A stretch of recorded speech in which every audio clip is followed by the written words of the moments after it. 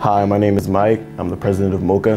My name is Chase Campbell. I am the vice president of the Men of Color Alliance. My favorite part about being a part of MOCA is the family dynamic that we have, being close to these guys and just planning and getting to know each other more every day, and just knowing that we have each other's backs. Some community outreach programs that we've tried to focus on is mentorship. So we've done mentorship at the Boys and Girls Club, and we've kind of showcased, our lifestyle of being in college and showed those kids that, that you can be in school and continue to grow and continue to be great and be the individual that you want to be. We've done a lot of different mentorship programs through, the Camden school system. We're constantly trying to plan different events that can benefit the campus community.